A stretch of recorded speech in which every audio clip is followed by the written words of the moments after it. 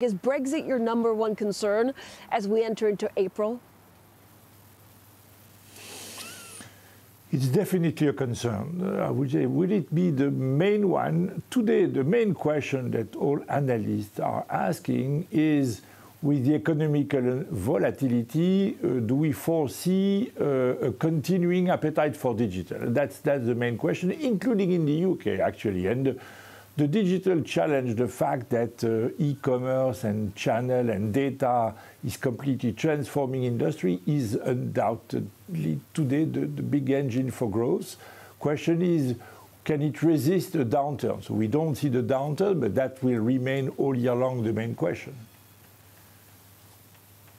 Okay, and Paul Hermelin, when people ask you that, what is your answer? So do you see an impact? Are people less likely to invest? Are they retrenching a little bit?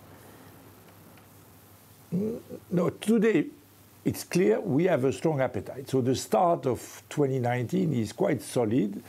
We reported that our pipeline of opportunities has been growing by 11%, which is good. And of course, I would just say, if the economy was turning a little sour, then cost competitiveness would become the main driver. And we see a few large deals coming up. So there is more appetite for radical and wide transformation with some large clients. So today we look well equipped. So we issued a guidance this morning. Clearly, some analysts were struck by the fact that the band for the guidance is a little larger than last year. Last year we guided for growth at constant currency 6 to 7%. This year we gave a wider range, 5.5 to 8. So this shows that we are ready to adapt to a little more volatility, but the demand remains pretty solid. You offer a number of services. Where do you see the main growth coming from for Capgemini?